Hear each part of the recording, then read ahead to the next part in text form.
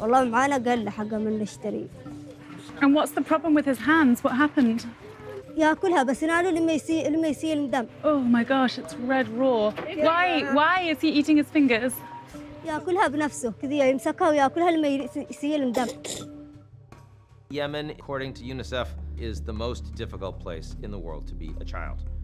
Crumbling infrastructure from regular airstrikes, leading to poor sanitation, outbreaks of infectious disease, cholera, diphtheria.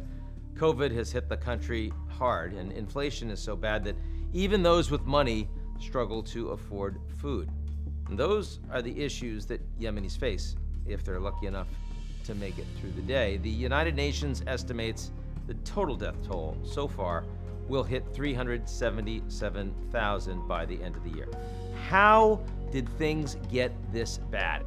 And how did Yemen, which is a beautiful country on the Red Sea, known for its coffee, its honey, become a proxy war for regional powers and international actors?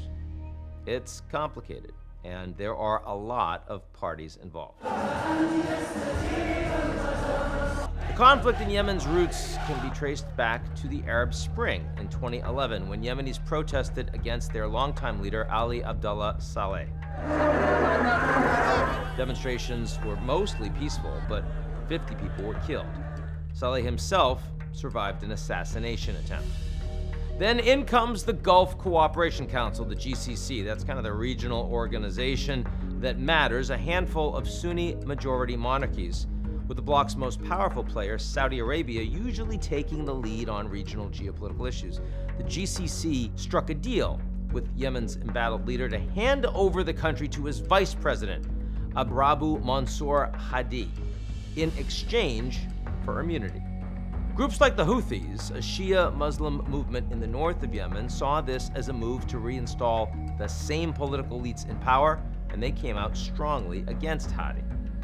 And in a Game of Thrones-style twist, the Houthis joined forces with their former rival, the deposed president Saleh, in hopes that their alliance would topple the new Saudi-backed government.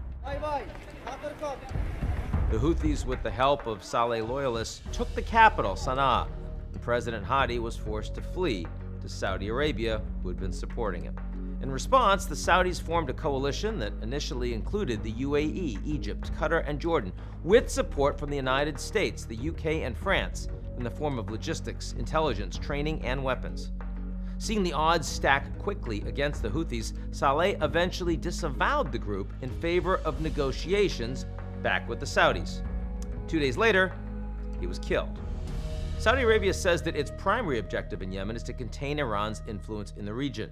And they say Iran openly supports the Houthis, though the Iranians implausibly deny giving the group any military support. One incident back in 2019 brings the Iranian claim into serious doubt.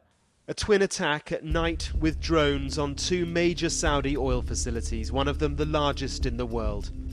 The Houthis took responsibility for the attack, but investigations by the United Nations, by the US, and by the Saudis all concluded Iran was to blame. After 7 years of fighting, Saudi Arabia and Iran continue to use Yemen as a theater of war, and civilians are caught in the crossfire. Since the war began, more than 24,000 Saudi-led coalition airstrikes have hit Yemen. One in 2018 hit a school bus and killed 26 young children, injured 19 more in a busy market.